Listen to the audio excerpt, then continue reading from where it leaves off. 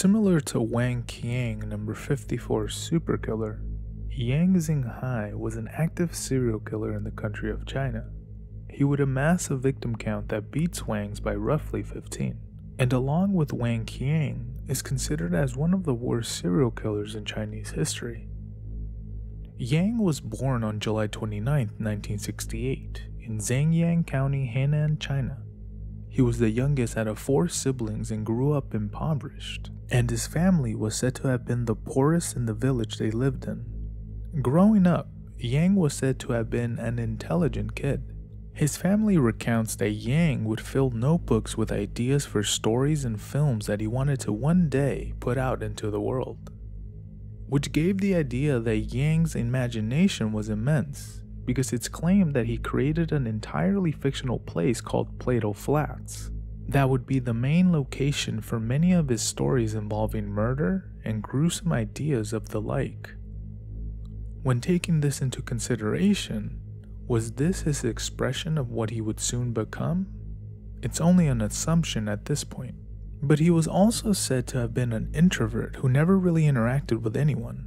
It seemed that interactions with other human beings was difficult for Yang, and he mostly kept to himself. Information on Yang's upbringing is sparse, as not much is known about his early life, and whether or not his family dynamic would influence what he would become is unknown. Yang would eventually commit to not apply his intelligence to schooling and would drop out of high school at the age of 17, which also prompted him to leave his home and never return. In an attempt to support himself on his own, Yang began working odd jobs here and there, never staying in one location for too long. He became a common drifter and general laborer, though this lifestyle wouldn't appeal to Yang for long because he would begin committing petty theft as a means to survive. And he would make his way through 4 different provinces, stealing what he could. Since he was clever, he would find the perfect opportunities to take things without being noticed, which would continue until he was finally caught in 1988 when he was 20 years old. As punishment, Yang was sent to a labor camp for 3 years and was finally released in 1991. But habits die hard, because shortly after he was given freedom, Yang would resort to theft yet again. Though this time, he would be apprehended rather quickly, and during that same year he was sentenced to 5 more years at a labor camp. At this point, he will have served a total of 8 years for theft and was released for the second time in 1996. Maybe at this point, Yang will have learned his lesson, right? Well, in terms of theft, he wouldn't indulge his need to steal much anymore, but what he would do instead is begin predation on an opportunity to sexually assault. And so, during the same year he was released for the second time, Yang would attempt to rape a woman. Luckily, she managed to escape his attack and swiftly reported him to the authorities. So, shortly after, Yang was apprehended and sentenced to 5 years in prison. Though only 4 years into his sentence, he would be released a year early and was walking the streets of his province yet again. After his release, sometime during the same year, he would begin a relationship with a woman. Somehow, he was able to court her and they became an item. But his past depravity would soon come back to bite him because his girlfriend would find out what he had done. She would catch word of his attempted rape charge and accordingly dumped him on the spot. Of course, a psychopath like Yang wouldn't take too kindly to this notion, and he would seethe with rage, blaming everything in the world instead of his own conscious action to commit crimes for the better part of his life. As a true narcissist, Yang would blame society for what had happened to him, and he would begin to disassociate with reality to begin methodically plotting his revenge. You see, Yang knew what he was doing would result in a long prison sentence or even death, so he would plan each attack so as to prolong his freedom while acting out his horrible plot. Yang would utilize axes, shovels, knives, and hammers in an attempt to keep the police from creating an avatar who was committing these murders. An avatar is just a preconceived idea or mold of who this person is without actually knowing who it is. which makes it easier to find the real culprit. But I digress. If that wasn't enough of an evasion, Yang would also wear different sized shoes and new clothes to each of his murder scenes. And he would immediately get rid of the evidence once he was finished by burning or throwing them into a nearby river. Though the biggest piece of evidence left behind would be the DNA he would leave at each of his crime scenes.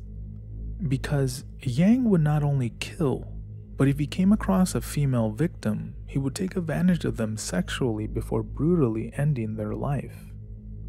Though there were instances where the opportunity to sexually assault a victim would be the only opportunity he had, and thus would commit his heinous act, but ultimately let his victim survive and run away.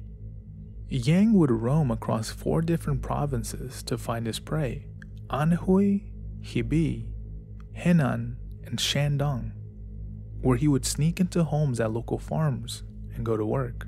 Yang would eliminate entire families, entire generations of people who never deserved such a gruesome demise. He would begin by eliminating the patriarchy of the house, the father, and move on to the children, leaving the mother as his last victim so he could have his way with her, before delivering the same demise her family had just experienced. And this would go on for 4 years. This monster would have zero concern for his actions and the victims he targeted.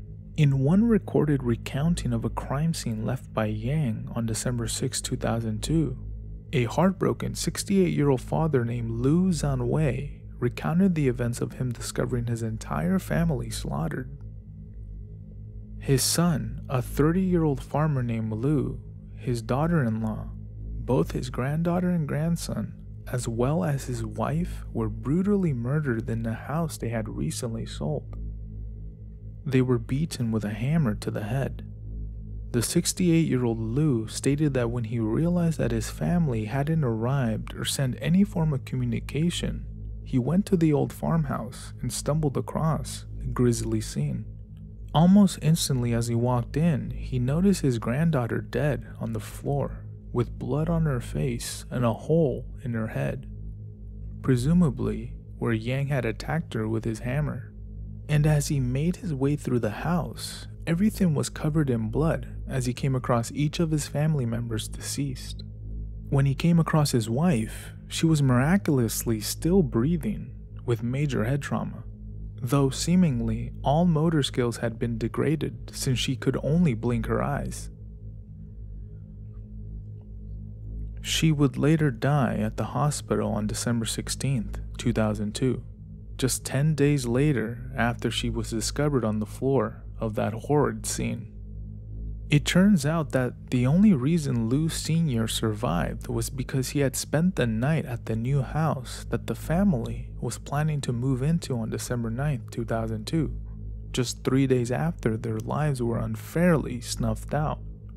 A truly tragic and unfortunate event for anyone to go through, which wiped out 2 whole generations of a family who were taken away far too early than they deserved. But this was the way this sick monster would function.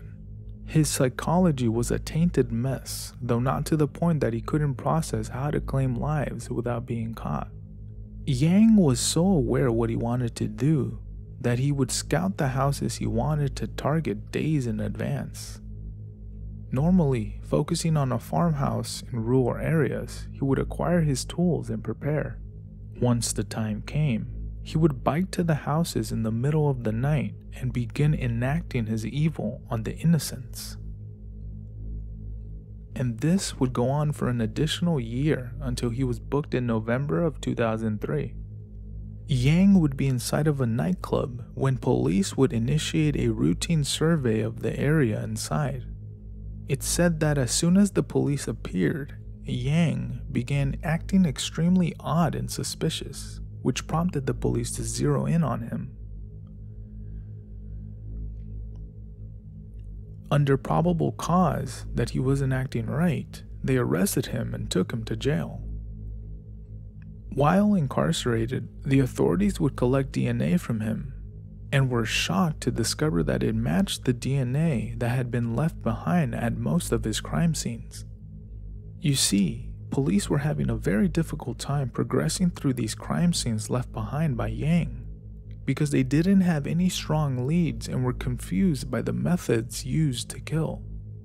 Remember, Yang would utilize a variety of weapons to kill, which made it hard to pinpoint any MO of the gruesome scenes that he left behind. But now, they had definitive proof of who was responsible. And after a long session of interrogations, Yang would finally admit to killing at least 67 people and raping another 25. As soon as the media learned about his arrest and subsequent confession, the nation was in an uproar because no one knew that there had been a rampant murder, or at the very least, multiple murder occurring across a span of 4 years. Speculation gives way to the idea that the Chinese government would censor any reporting of these cases because of fear that it would reflect negatively on the internal security of the country. Well, how effective that was in preventing people from being slaughtered is extremely dismal. Regardless, the murderer that had terrorized countless victims was finally captured, and he would gain the nickname Monster Killer, a very fitting description of just exactly what he amounted to. And as callous as he was while killing, he'd be just as so while confessing to his crime, stating, "When I killed people, I had a desire to kill more. This inspired me to kill. I don't care whether they deserved it or not. It is none of my concern. I have no desire to be part of society.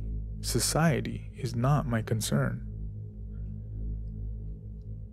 Spoken straight from the killer's mouth, this vile waste of space would soon face his punishment. And in a short trial, Yang would be sentenced to death by firing squad. And on February 14th, 2004, Yang, the monster killer Xinhai, was executed. Yang Xinhai was a vile beast that never deserved to be part of society. A society that was mostly trusting that the world was a good place. He would take advantage of the set norms and executed his plot to spite it.